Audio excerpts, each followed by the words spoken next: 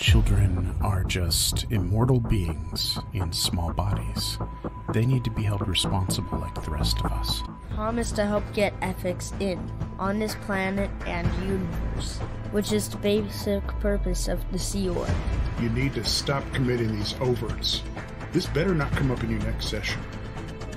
I promise to accept and fulfill to the utmost of my ability the responsibilities entrusted to me, whatever they may be, and wherever they may carry me in the line of duty. I don't want to hear it. Write up your OWs. I promise through my actions to increase the power of the Sea Org and decrease the power of any enemy. You can't just leave. Protecting the church is more important than family. Welcome back to the Children of Scientology channel as we continue exploring and exposing Scientology for children. Today, we continue our Cadet Org series, which is a look back at what it was like to be born in or trafficked into Scientology's Sea organization as a child, given no options or safe off-ramp. Once there, your only future is to be hammered into an asset and a future Sea Org member for 1 billion years. On behalf of all children raised in Scientology, we appreciate you being here and helping us spread the message that Scientology is not appropriate for children. Scientology does not believe in childhood. This is dangerous. This is the entrance to the gold base, by the way, the little security hut there. So that picture that we just saw with all the internet, yeah, that one. So if you look, this is building 36 right behind them. That's the manufacturing building. Right up basically in the upper left corner where you kind of see the hillside right next to those trees. That's where this main booth is that we're about to go to in the next photo. So if you go to this next photo, building 36 is the one on the left, and they were down over on the other side of that building in this photo.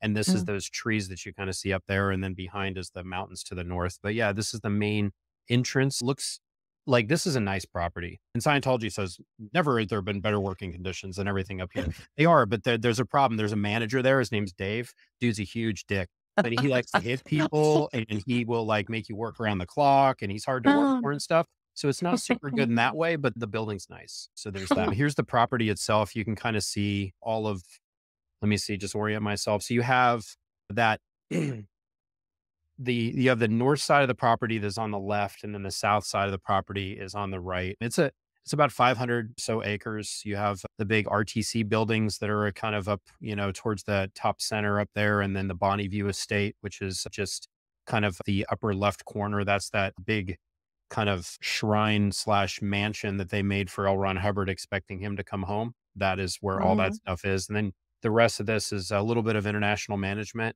Everyone's heard of the Hole, correct? Yes. If you look just down from center to the left of the road, there's kind of this buildings there with a white roof. Those are a bunch of big kind of temporary trailers that were joined together, and that is the Hole. That is where they stuffed all of those executives in there. That Amy Scobie and Mike Render, they talk about this in detail.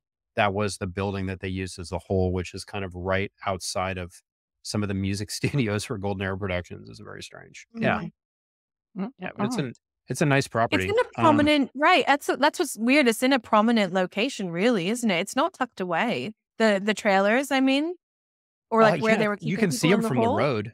Yeah. The road, Highway 79 that they had it basically it's now just called Gilman Springs Road, but it was Highway 79. And you would have kind of some trees right there, but they never let them out of those buildings. So they would only let them out at night. They would march them down by security down to the south side of the property.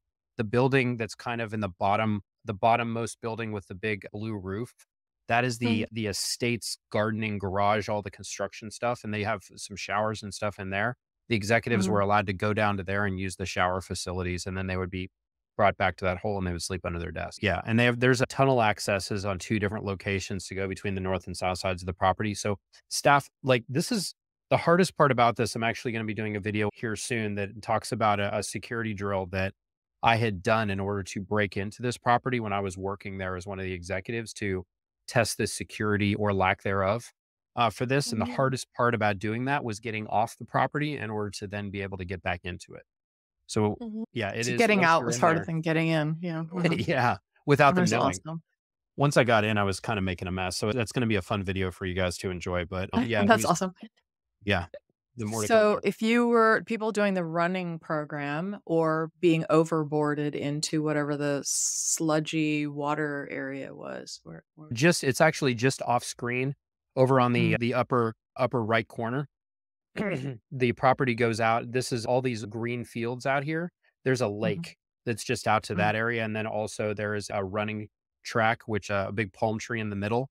And then a circular track around it where you'd run in circles. That's a cause resurgence rundown where you basically just literally running in circles until you feel better.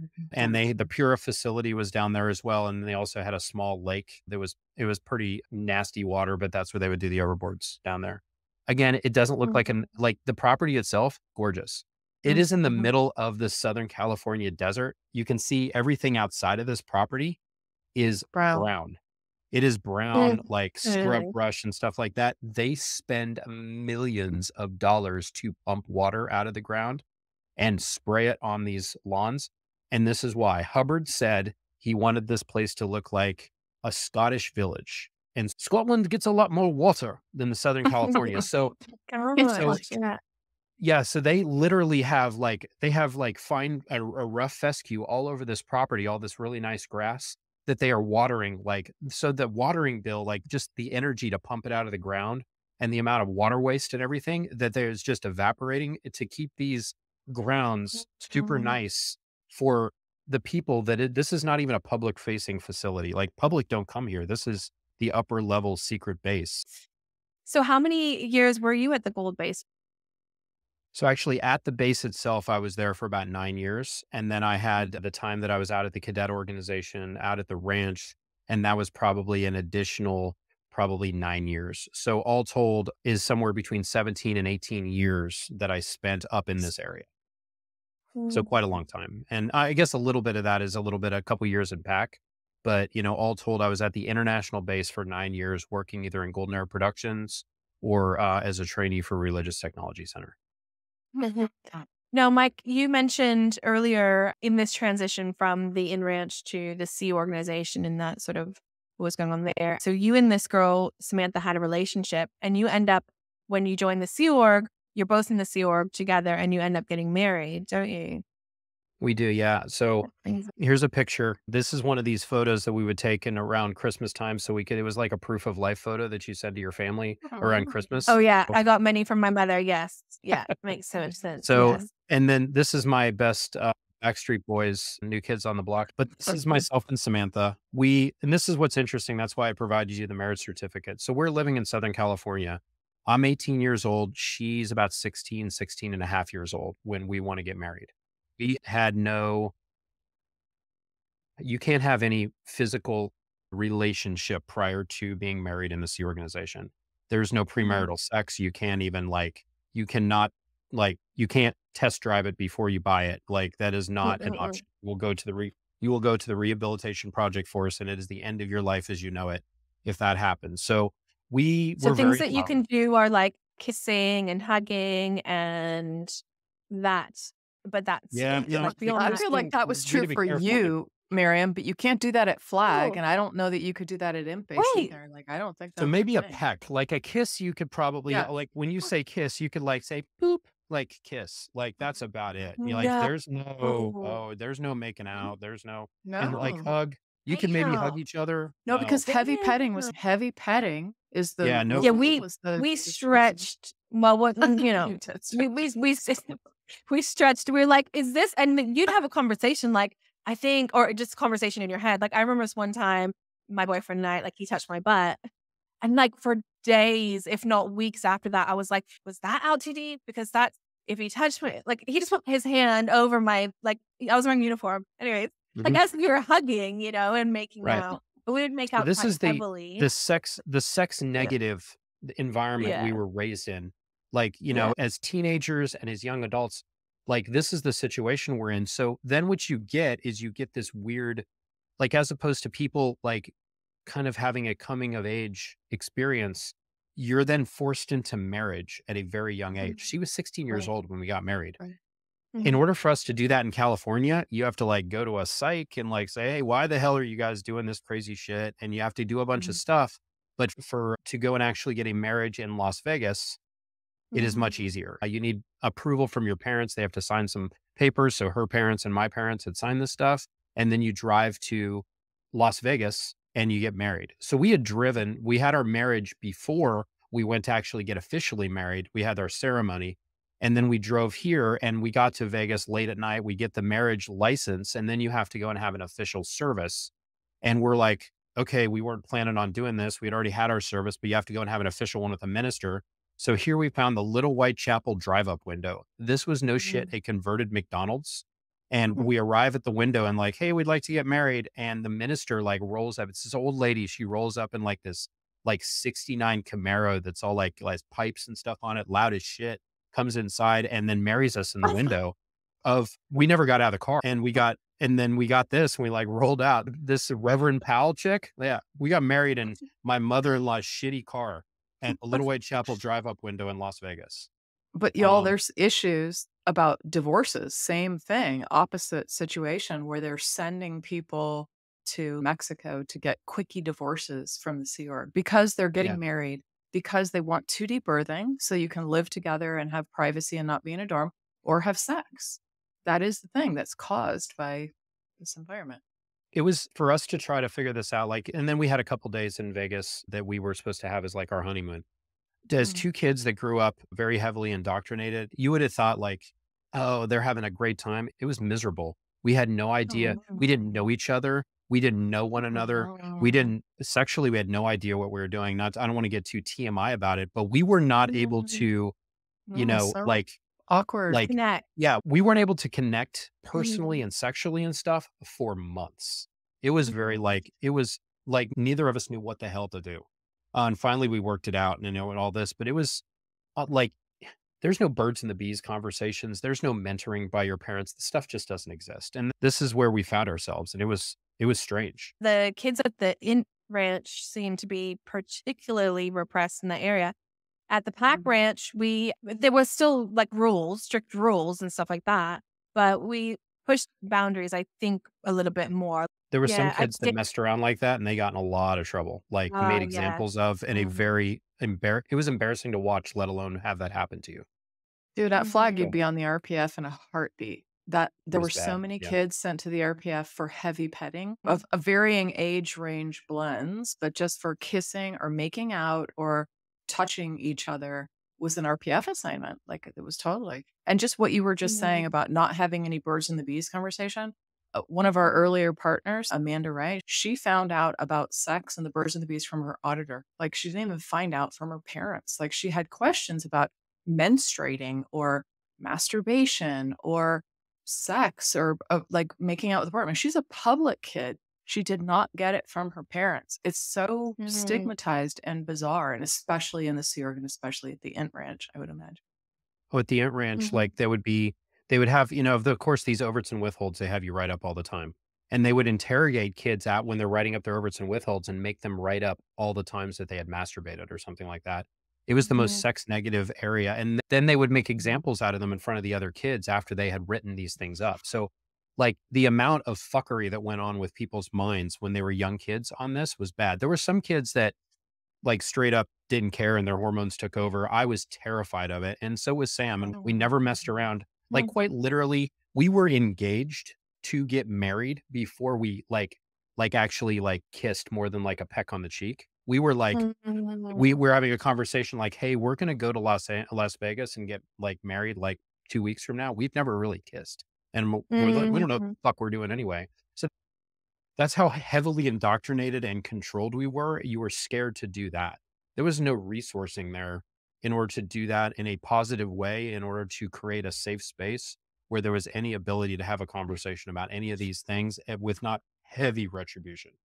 You know, what's funny, these policies came to be on the ship because they originally had no rules. And so there were a lot of free sex and swapping of partners going on the Apollo and these early ships in the early Sea Org days. And so he started to create these rules about 2D situations and 2D ethics. And then he would pull them back and go, no, I'm not going to control the 2D.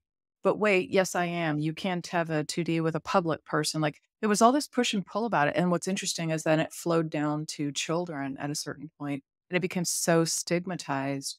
I was listening to this dude who's talking about having a sexual drive as a young teenager in the Sea Org, and that he was so stigmatized about having an erection. They were telling him he was an ape because he had an erection, and telling him that it was him not being in control of his body, and it was like it was beneath him and it was degraded and all these things. And so he had to think horrible, disgusting thoughts so that he could control his erection. He's only like 15 or 16 years old, trying to understand hormones and what's going on with him. And he's being taught that it's dirty and disgusting. And so he figures out a way to cause the erection to go away by thinking bad thoughts like of cockroaches and murderers and gross things. And so now as an adult with his wife, all he does is go through this cycle of roaches and murder and stuff every time he tries to have an erection. And it's so gross. It's just so gross. Yeah. I, There's a lot of I don't dysfunction know. built into it. And A lot of yeah, dysfunction into it. That's an understatement. You were saying before, earlier when we were chatting, is that you thought through this relationship, you would have this, you'd still be able to have a happy story for yourself in mhm. spite of, the situation that you were in. And I think that was true for so many of us as well. It definitely was. And I think that's what I was hoping for, on why I kind of decided to go all in on being in the Sea Org, and then trying to then be in this relationship with my ex-wife Sam. Was I was trying to go all in on something so that I had as much of the white picket fence as I wanted in my mind. This was Mhm. my only way to try to get it, was to be a successful Sea Org member, and whatever that took in order to do that. And then also to try to be there for this person that I very much cared about, very much. And yeah, here is our wedding. When I look at this photo, I see children, not just the Mhm. children around the edges that were there. Like I I was 18 years old, and the girl that I married, 16-year-old, like we're young. We should, Yeah. if my daughter was getting married, and at 16, like there's no way that would happen. But here, there's a lot going on in this photo. We need to probably talk about what's going on here. Mhm. Here, let me start around the edges. Over on the right side, we probably heard this name bounced around a little bit. A gentleman by the name of Bill Dendu.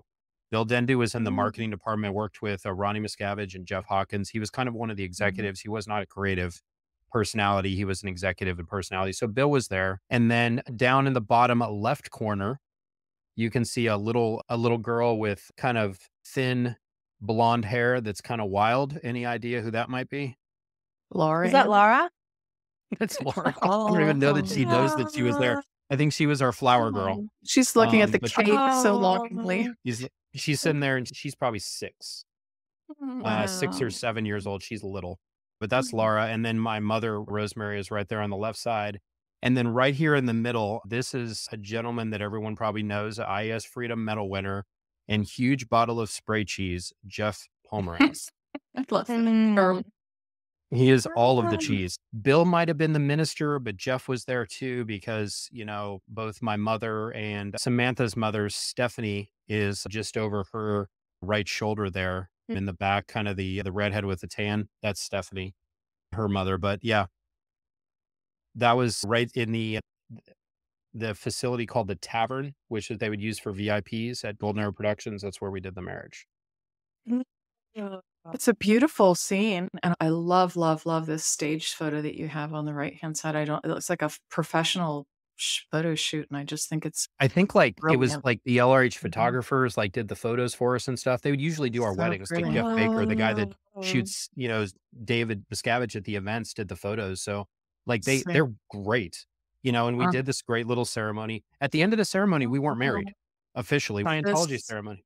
We had to get sec checks before we could go on leave to do this. And one of the questions were, do you plan to go out 2D? And that is a real Yes, we confusing do. question to ask. I'm like, I don't know I don't know how to answer this. And they're like, well, how could you go out 2D? I was like, well, I guess we're not going to be officially married while we're driving to Las Vegas. Like, we Yeah. know what the hell we're doing. So I was on the RPF at 15 with Stephanie and Chris Silcox at Flag, and they were in the tech unit, and I love them both dearly. And Stephanie was awesome, and she talked about her daughter all the time, who was in the nursery there at the time. And Jeff Pomerantz became engaged to a public girl that I was very close with, 14 years old. He was 41 or 42. that he picked up because the Hourglass restaurant, the Fort Harrison Hotel, was really quite a pickup joint for visiting public men to pick up young girls. Just the whole time I was there. Because age was a consideration. Because we were just thetans in small bodies, it didn't matter. And so men like that took advantage of young girls, and it never ended well. I'll just tell you, that relationship did not end well. She ended up on the streets of LA after living with him and became drug addict, prostitute, horrible situation. So Medal of Freedom winner. Yay. Yeah, he's child predator. So that's the kind of person that Scientology has. And this is this is now probably a photo from, I'm guessing around 2001, maybe 2002, probably right before I ended up blowing and leaving. And this was kind of around the time where I would have then left. So this is probably within a year or two of that. So at this point, I was no longer an RTC trainee. I was working in manufacturing. I was originally making the e-meters. I was in charge of the plastic enclosures. I would make all those. And then at some point, I started actually running the on-demand print shop at Golden Era Productions for all of the lectures. So when people would order stuff, we'd print up the materials in all the different languages, and I was running that shop. And the straw that broke the camel's back was twofold on why I ended up leaving. One, I was working. It was common for us to work around the clock, and I was probably on either one of these all-nighters where I'd been up really late and we're laminating things. And the production line, it was set up by the people from the Church of Spiritual Technology, a guy named Russ Bellin and his assistant, Michelle Wheelis. And the laminating process didn't work properly, and we were having to cut it slightly differently, and it was taking a little bit longer. And Dave Miscavige walks in, and he sees that we're doing something different other than what we were supposed to do based off of the equipment that was set up. And I explained to him, like, sir, this production line doesn't quite work correctly. We're having to do these things a little bit different. And he's like, he said that I was squirreling the production lines and he should beat the shit out of me right here. Yeah. The reason he didn't beat the shit out of me is probably twofold. One, he was only with himself and Larice. So yeah, he's a lot shorter than me, and I could but usually when he goes physical on people, he's in a room with a lot of people that are going to protect him. So he's not going to do that one-on-one. And he was only there with a Larice that's about his same size.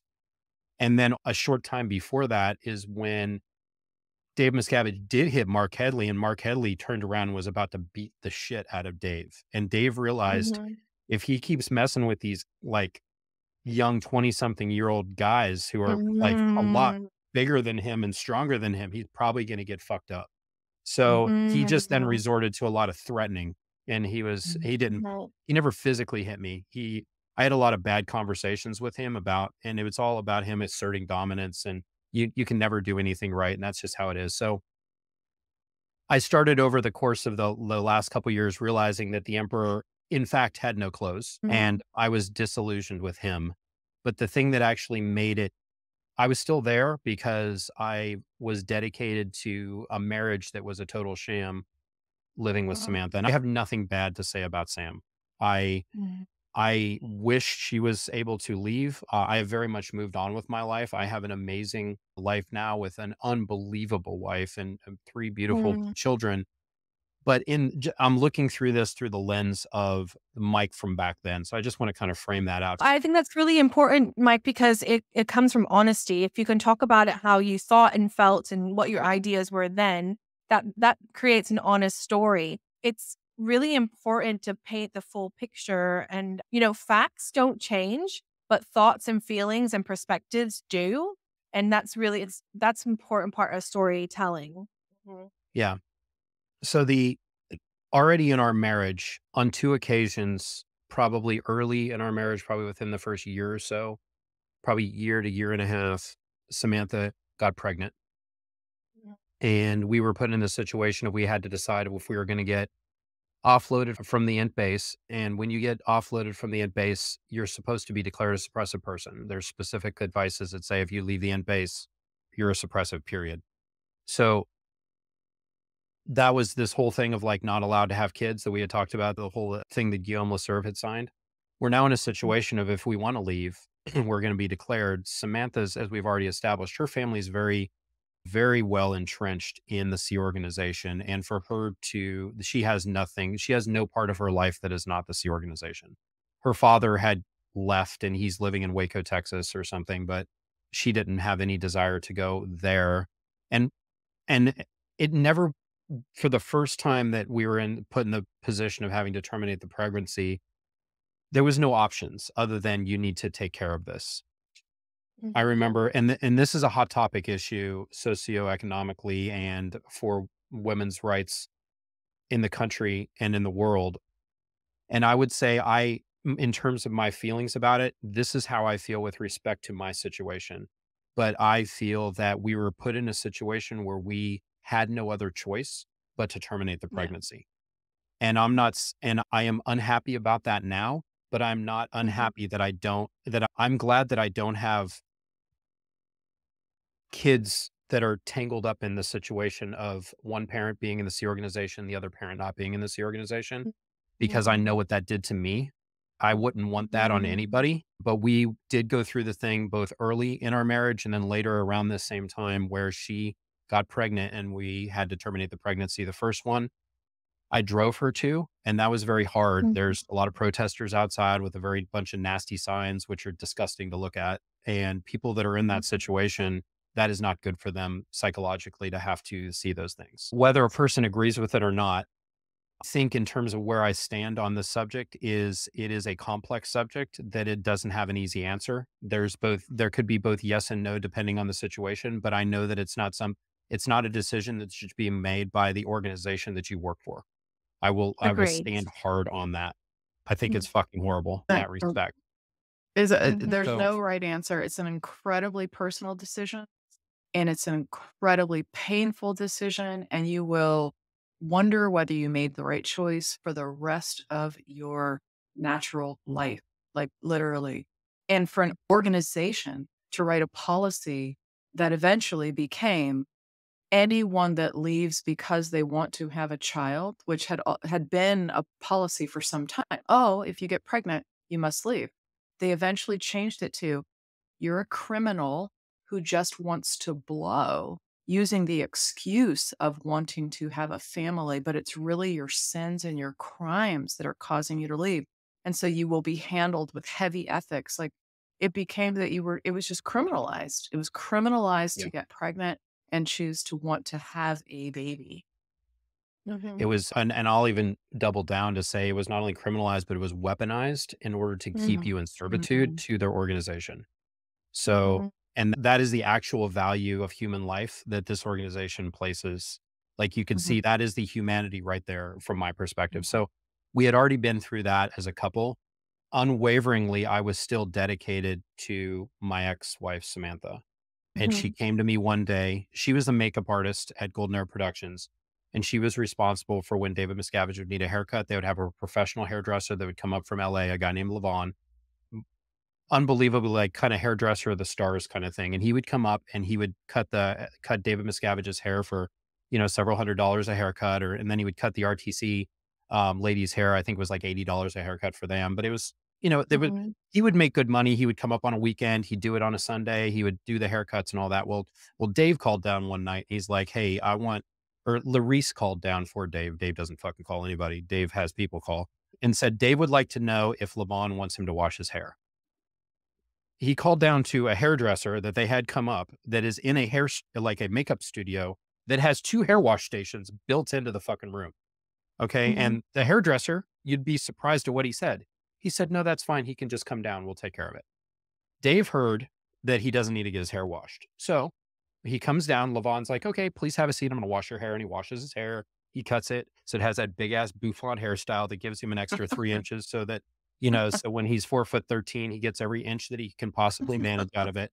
And then afterwards, because he was made to wash his hair and the guy washed it when he came down there, Samantha got absolutely ripped by Dave, by Shelley, and by Larice on what an absolute piece of shit she was for making this guy wash his hair when he specifically didn't want that night. And when she came home that night, She was in absolute tears to me. And she's like, oh, I don't know what to do. This happened. And she's like, we should get out of here. And I was like, fuck yeah, let's go. I'm like, let's pack a bag, get out of here. I've been wanting to leave and join the military my whole freaking life. We can make a life together. We can get out of here. And she thought about it for a second. And she's like, if we end up leaving, I'm going to end up coming back and we'll just end up getting divorced. And that's what she told me. So that for me, a light switch, just beep, it flipped. I had a completely different understanding of what our relationship was. I thought we were there unconditionally for one another. And I found out that wasn't true. Yeah. So it was kind of on a spur of the moment, a couple days later, that I decided while I was out on doing one of the print jobs that I just sat there in the car waiting for a bit. And I was just like, I'm leaving. I can't take it anymore. I'm out of here. And I just drove to the airport and I left. I've watched some different interviews with people who have gotten out of North Korea or defected from a communist country, in terms of you're like literally leaving everyone and everything that you've known because you don't want to be there anymore. And you're hoping for a better existence, but it's very unclear if it'll actually happen or not. That is what it felt like. I was 27 years old with a GED, no credit history, no money. I had a shared credit card that Samantha and I had together. I was able to buy a plane ticket with, and I didn't even have a bag packed, and I just left. And then was able to kind of get back in contact with my father once I kind of arrived at the other end on where I was traveling to. And then they declared me. Here's a suppressive person declare. The one thing I'm kind of disappointed about is that it's not on goldenrod paper. They literally put it on white paper, those cheap assholes. It could have at least been on goldenrod. Like, anyway, like they wouldn't even spring for the extra 5 cents. So suppressive person declare. Michael Brown, former Sea Org member, is hereby declared a suppressive person. He deserted his post within the church on 17 October 2003. Yay me, 20 years. Hey, my name is Mike. I'm a former Sea Org member. I'm here at a support group. 20 years, totally. Under false pretenses that he was doing a job out in the field. I actually was. When in reality, he was secretly planning to leave the organization for some time and making preparations to do so. I made so many preparations. All I had was a coat and my Oakley sunglasses and fucking nothing else, which I'm not a very good preparer if that's the case, which I guarantee I am. Planning to leave the organization for some time in preparations to do so, clearly in violation of church policy. He knew full well the consequences of his actions and the policies applied on the matter, yet has not done anything to standily handle his condition. Okay. Per HCOB 31 December 1959 R blow-offs, people leave because of their own overs and withholds. That is a factual fact and a hard-bound rule. So not only a fact, but a factual fact. Yes, factual fact. Say that. So ridiculous. I'm like, so it's not a fake fact or an unfact. It's a factual fact. So this is an example of how Hubbard, he's like written more than anybody else. Dude hasn't edited shit ever because like this is a quote, a factual fact. Independent investigation found that he had been engaged in various unethical acts, such as making purchases without financial authorization, using another's credit card. That was when I bought the plane ticket. It was the credit card my ex-wife and I had. My name was on the card. Your credit. Yeah. And because I read this ahead of time. And so when you were relaying that story about the credit card, I was like, oh, that's going to be the credit card, isn't it? It's going to be the one that you share. And then using personal property without permission. So the organization didn't have a car for me to use for this print job I was out doing. So I was using my mother-in-law's like shitty old car to drive out to do this thing. So when I then went from the print job I drove to Ontario Airport in Southern California and I parked it in long-term parking. That was the property without permission, is driving her car like to somewhere not approved. Yeah. And then squirreling administrative policies and procedures in his area when on post. Is that when Dave threatened me about the laminating? That's what that's about. So God. So the making purchases without financial authorization, that sounds pretty inflammatory, right? That sounds pretty nasty. Can I explain to you what that would be? Yeah. So remember, I was in charge of this on-demand print shop. Like we had these massive Xerox machines. We had a color Xerox machines and then these 2 black and white ones. And we would have to run them around the clock. We would come out with like the Philadelphia doctorate course in 12 languages. We would get that shit like the days before it was supposed to be released, and we run these things around the clock. in order to make it. And we're binding them all and we're creating it all. And they have to run around the clock in order to get the stuff done. There's this thing called math. They made us like learn it when we were cadets. It's reading, writing, and arithmetic. And when you add up how fast things print off and like number of hours in the day, you can find out like, fuck, we don't have enough time to do this. So we have to work around the clock. Yeah. So there's this thing called financial planning, and you submit purchase orders that says, hey, I need a Xerox technician to fix this shit when it breaks so that I can do the whole math thing that I was talking about. It's super confusing, but bear with me. So then when they don't pay the money for the maintenance technician to fix the shit that has to run around the clock, it breaks down.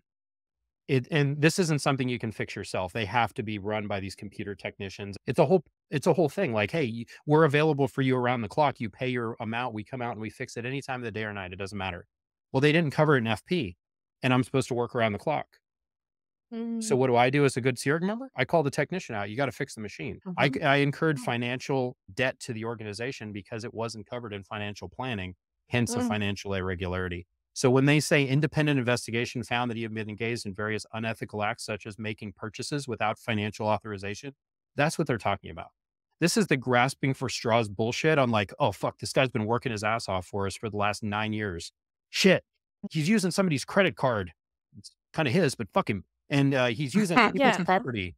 And like, okay, dude, like, anyway. Well, you're not supposed to have before you can do. So they have all these policies that conflict with themselves that then they can just use to penalize you as they see fit. It's just all conditional bullshit. Yeah. So within the Sea Org, you know what, where we say a Sea Org member is able to do any job, assigned, trained or not, had it or not, blah, blah, blah, blah, blah.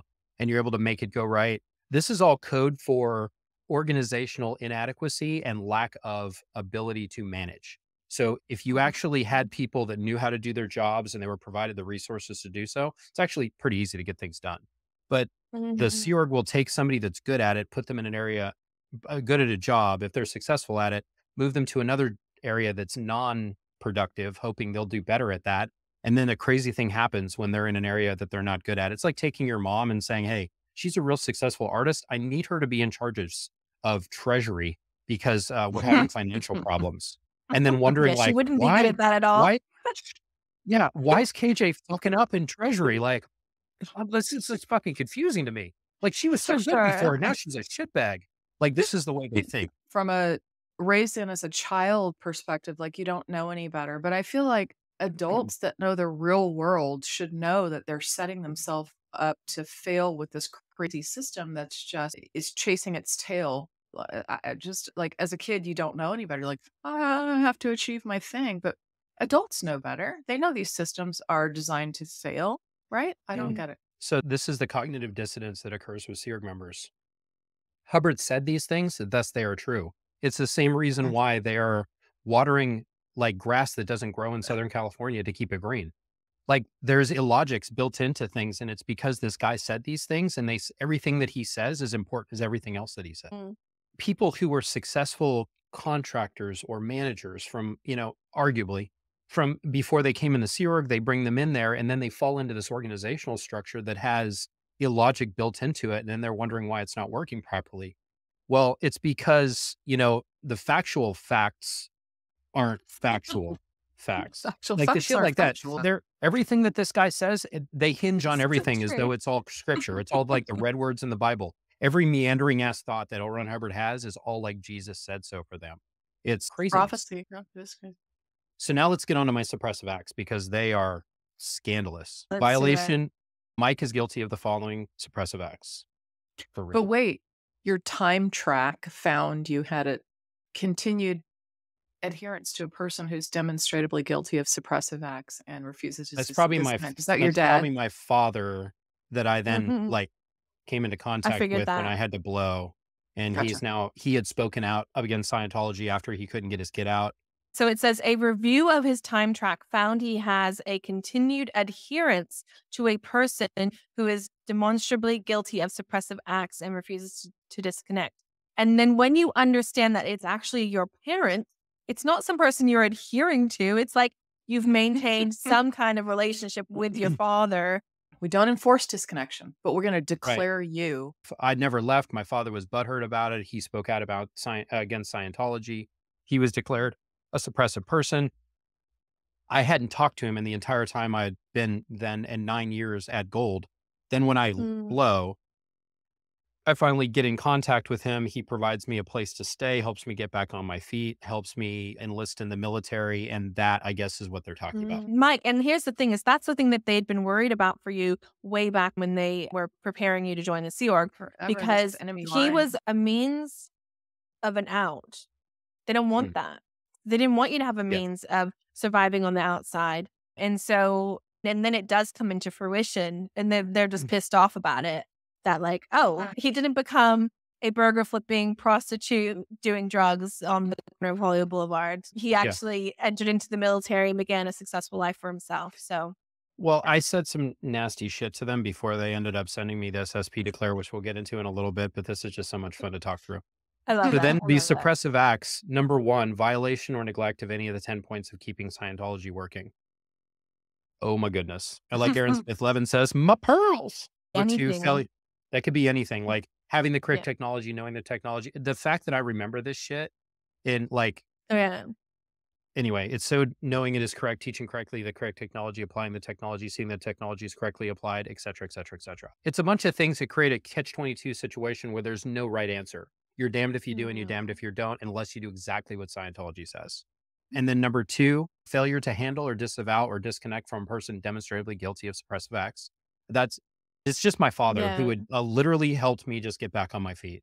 3, secretly planning to leave and making private preparations to do so without informing the proper terminals and the organization, and blowing and not returning within a reasonable length of time.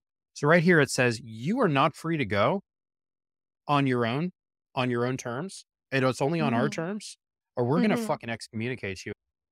And then this is interesting here, and I want to point this out. This paragraph's very interesting for anybody that has a suppressive person declare, because Scientology makes people sign a lot of fucking papers. They make them sign a lot of membership agreements. They make them sign a lot of things that give their rights away. Okay? They make them specifically say that if I ever have a beef with you, I'm going to not go to civil authorities. I'm going to let Scientology, I'm going to go back to my abuser in Scientology and I'm going to let them fucking sort it out because they know best. So there's a lot of paperwork that I kind of paraphrased, and I'm being a little cheeky or tongue in cheek or however they say it down under. But this paragraph here, I just want to read this to you and get your thoughts about it. Any certificates or awards given to Mike are hereby canceled. Any trademark licenses or membership agreements he may have signed are also hereby canceled, and he may not use any of the Dynetics and Scientology trademarks in any manner whatsoever. It sounds a little like they just invalidated their own NDAs and arbitration agreements. Maybe that's why they're not actually issuing suppressive person declares anymore. Because I would love if they sued me. I have so many things to talk about. Be great. I love it. So, That's anyway, my feeling as well, Mike. My feeling as well. Yeah. But hey, what's great on YouTube is being able to comment on things. There's a lot of access to public documents and things of this nature. So YouTube is the thing that they can't deal with, because it's actually, there's a lot of allowances for it on, when you can go in there and critique things, and it's really no issue. So it kind of gets around that as well. Also, Mike, so many factual facts. And it's not those unfactual facts, because those are problematic, but the factual ones are the ones we're trying to focus on. The unfactual facts is what psychiatry deals with, and that's not what we deal with in Scientology. Okay, so just the factual ones. Yeah. Should Mike come to his senses and recant, he is to do steps A to E given in HCO policy letter 23 December 1965 RB, suppressive acts, suppression of Scientology and Scientologists. His only Scientology terminal is the International Justice Chief via the Continental Justice Chief. And this is from the International Justice Chief for Church of Scientology International, CSI, ME, and then whatever it says down there at the bottom, Mike Ellis and whoever, like other things. So this is them declaring me a suppressive person. And this is the whole policy that kind of supports this whole thing. Here's the policy letter that you just pulled up talking about all this sort of stuff. This goes into what a PTS is, what a suppressive person is. And it's a bunch of strange constructs that don't really mean shit. And they're trying to say the idea that they have on a suppressive person is this absolutely evil person that wants to ruin everybody and everything and wants to see no one succeed. And really what they turn it into is anybody that has a beef or disagreement with Scientology or specifically David Miscavige is then excommunicated, to use, another kind of church's wording for it. And you're made so that you have no connection to anyone in Scientology. And this has, I think, been demonstrated more recently in all the media coverage of Scientology on how this actually works and how they weaponize this against their former members. We've spent all this time talking about how heavily indoctrinated we all were as children, to then be told we're completely cutting you off from everyone you know and care about is devastating. Absolutely. You are literally felt like you are alone in the universe, and you've been told your whole life that all of the bad in the world is being created by suppressive persons, and now you are one.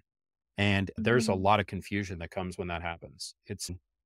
It freezes you for a really long time because you know it's coming. It's this thing hanging over you for decades that if you do this, then this will happen. This is a consequence, and you know it's there, and they're constantly threatening you with it. But I wonder, like, when you did blow, you left and you were like, fuck it, I'm going to go. Mirriam was the same thing. She tried to run away. I routed out and was off, banned from the base as a teenager and now homeless. Like, we eventually made the decision to do it anyways. Like, fuck it, declare. I don't know. I can't do this anymore. This is too painful. This life is too painful.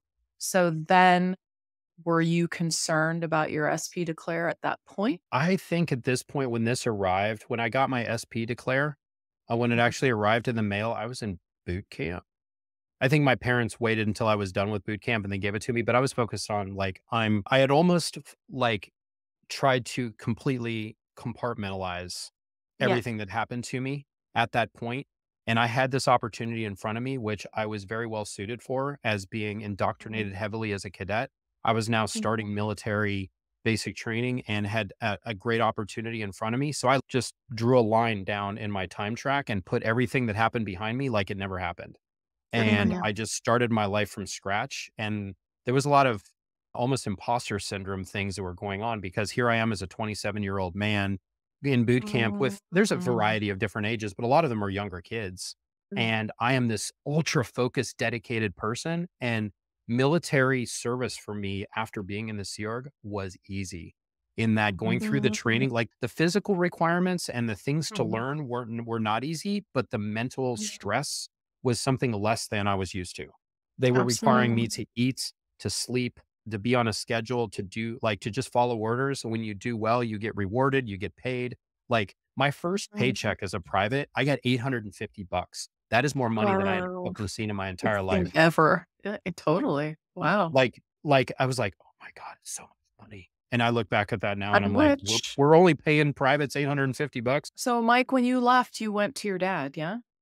I had to reconnect with him. The process to find him wasn't easy. I had to find that one family friend that never moves, like that one old person that's always there. And they knew where he was.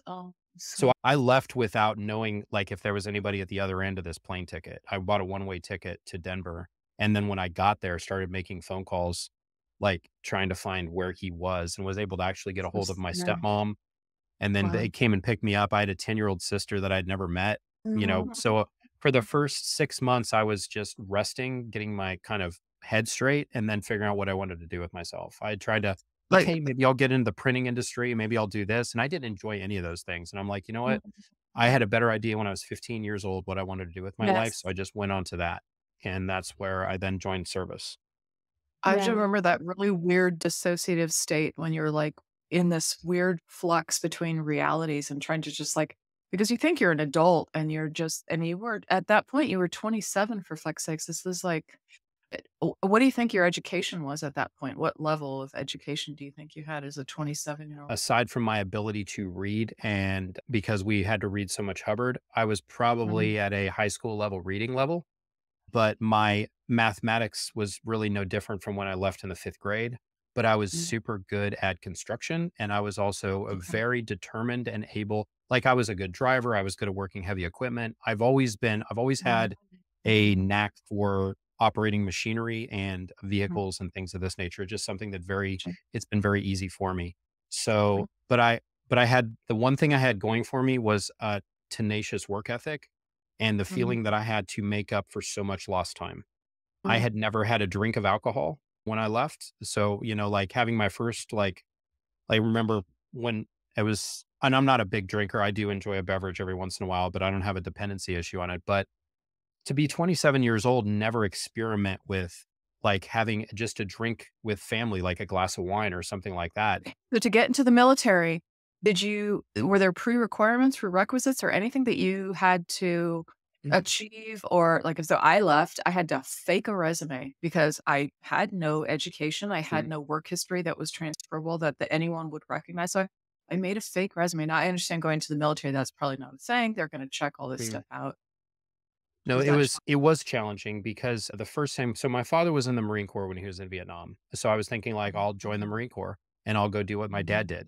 So I actually went and talked to the Marine recruiters. And this is what's strange. I went in there, I was very upfront with all of them about, hey, this is where I'm at. This is the group that I came from. I'm very much want to serve. This Marine recruiter had experience with former Scientologists that were trying to join the Marine Corps.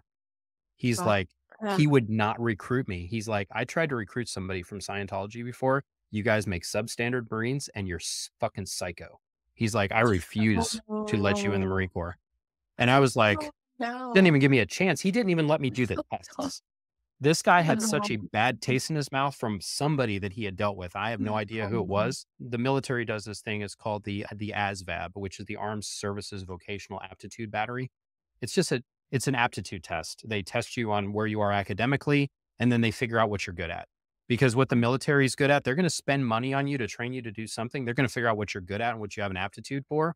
And if you're dumb as a box of rocks, they're going to put you in a job that you're like, hey, that it makes sense for you. So they don't put you in a job that you're going to fail at. And it makes a lot of sense, just from a management perspective. So I go and I talk to the Army recruiters, and it's during the global war on terror when it's all kicking off. And they were struggling to make quota. So the guy was willing to talk to me. And I'm like, look, man, just give me a chance to go and do the tests and all this stuff. So I did the test and I scored unbelievably high on all the aptitude tests. And I kind of qualified. So all I had was this GED but I tested extremely high. And he's like, you qualify for a lot of different jobs. And I was like, well, I want to be a pilot. And he's like, you don't qualify to be a pilot. You have to actually have there are pathways to become a pilot, but you can't be a pilot. But you can get into aircraft maintenance. So I was like, great, I want to work on aircraft.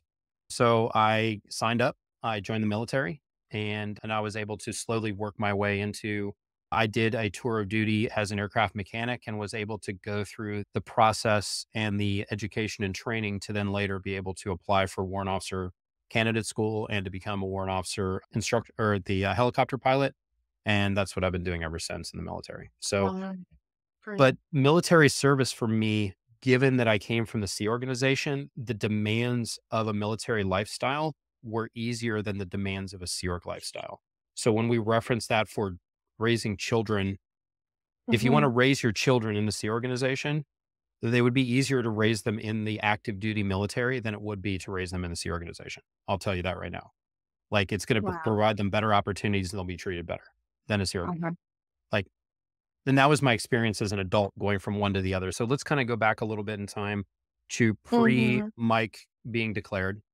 I had just blown again. So I blew on 17 October 2003. And this letter was sent to me on 25 October 2003.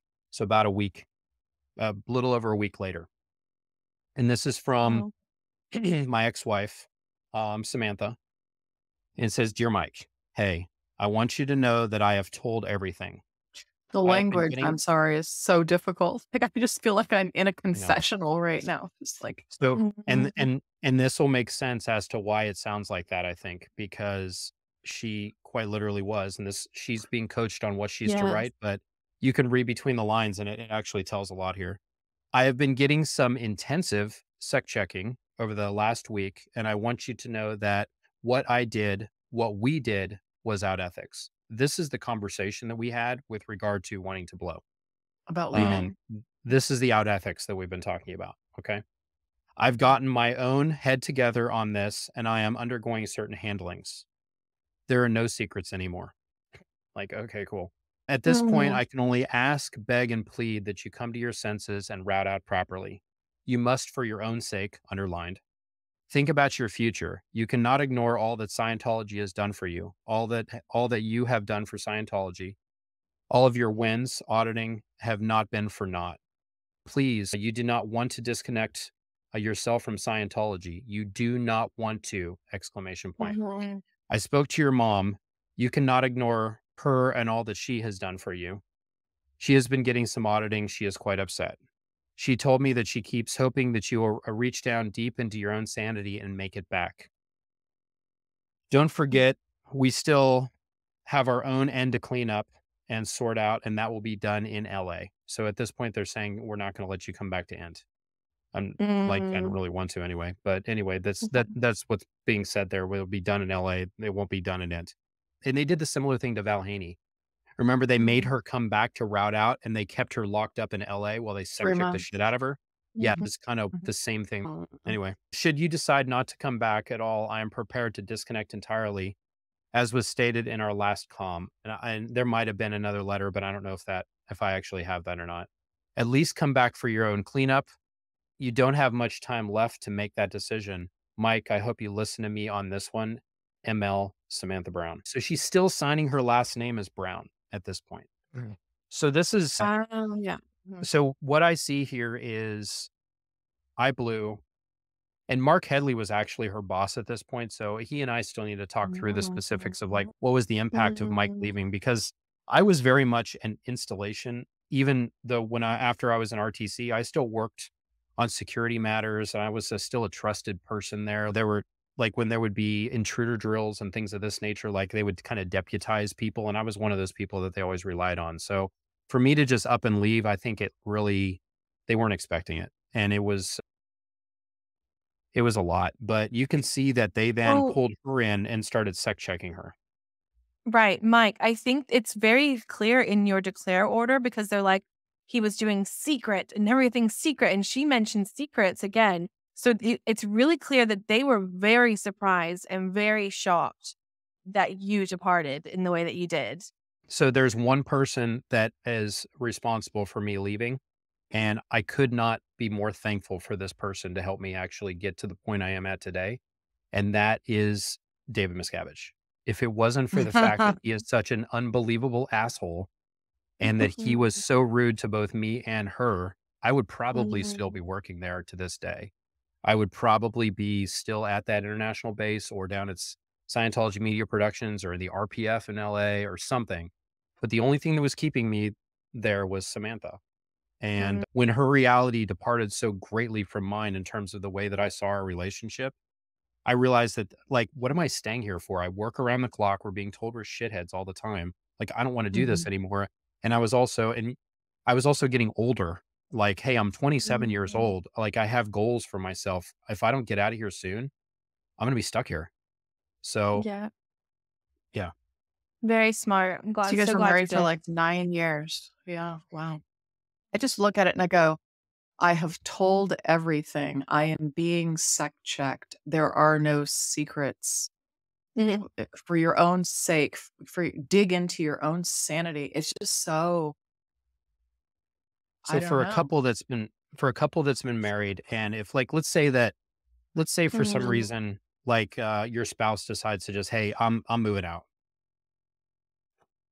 You'd call them and you say, what the hell's going on? And you would talk to, like the two of you would talk back and forth and you'd have this discussion.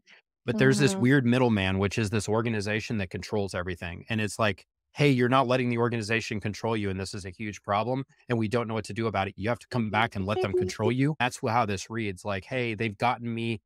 I've been receiving intensive sec checking. Do you know what that means? Sitting in that room, just getting fucking grilled, like for hours and hours. That's what that means. So, I mean, she says it right there. It's not like I'm interpreting all of it. No, absolutely. Right. Let's see. I'm first going to cover the letter that I wrote, which is to this guy, Bruce Wagner. He was the legal director at Golden Arrow Productions in the port captain's office. This is kind of their Div 6. The way it works up at the Ent base and at Golden Arrow Productions, OSA International, the Office of Special Affairs, they operate down in Los Angeles. They don't have a whole lot of jurisdiction up at the international base. They're utilized sometimes, but they don't actually have a lot of control up there.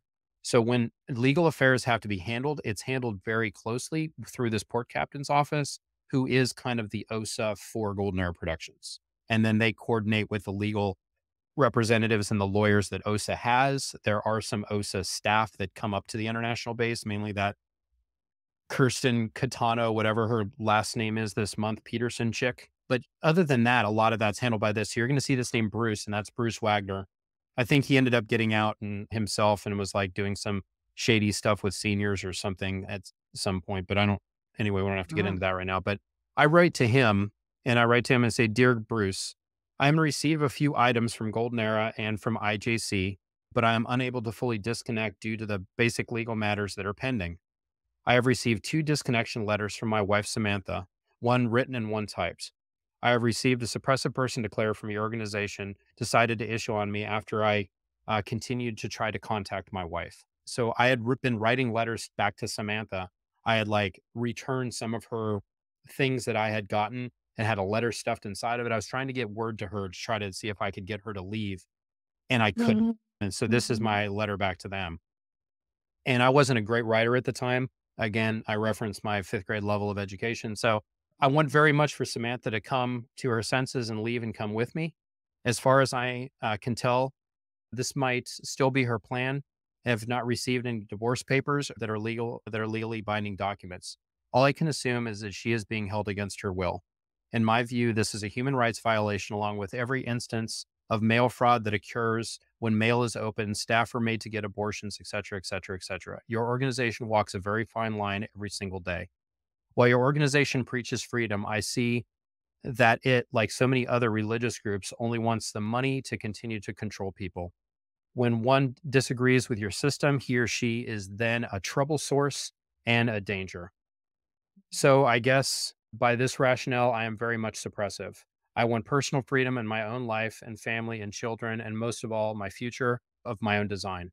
I now ask, why have I been sent your propaganda, disconnection letters, suppressive person declare, but no divorce papers? If it's not written, it's not true. Like one of the quotes from L. Ron Hubbard, one of his meandering bullshit statements that they hang. If it's not written, it's not true. It's like one of these like indoctrination mantras that you always hear there.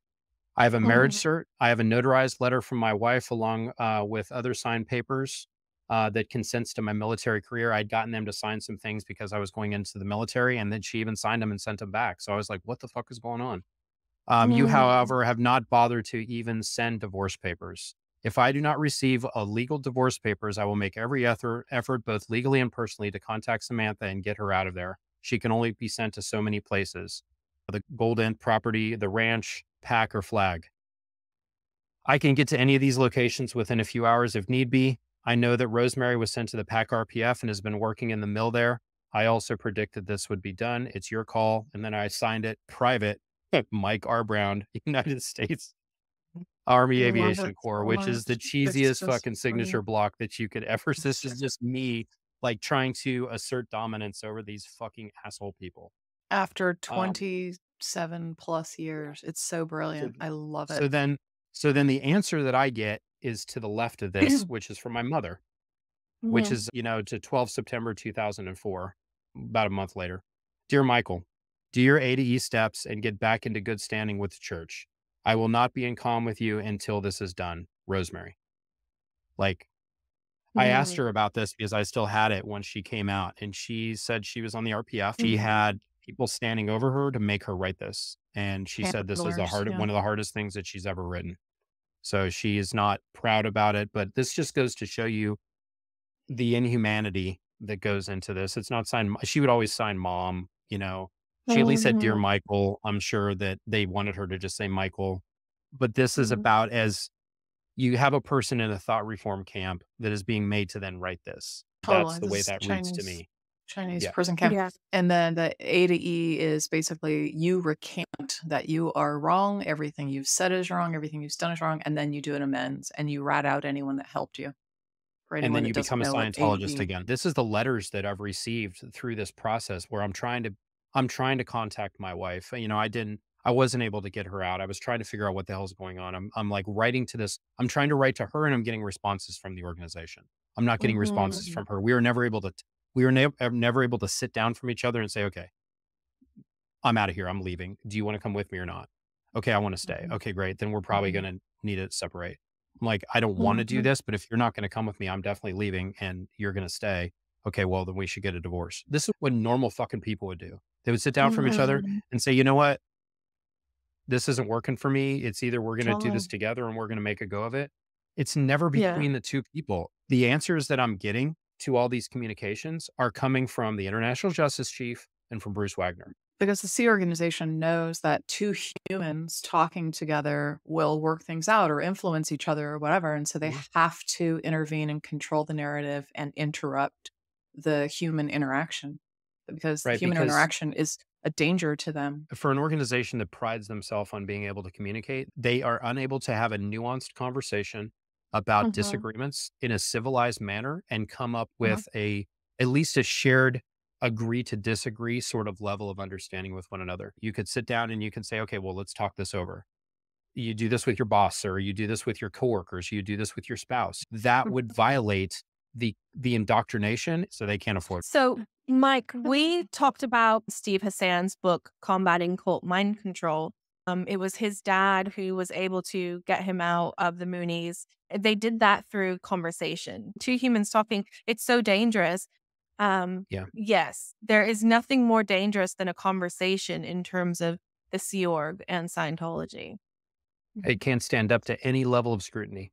That is demonstrated over and over again. And all of these documents just literally show that entire process, that they are terrified of personal interaction with people. Trafficking of children involves recruitment, transportation, transfer, harboring, receipt of children for the purpose of exploitation. Child exploitation may involve forced labor, slavery, servitude, debt bondage.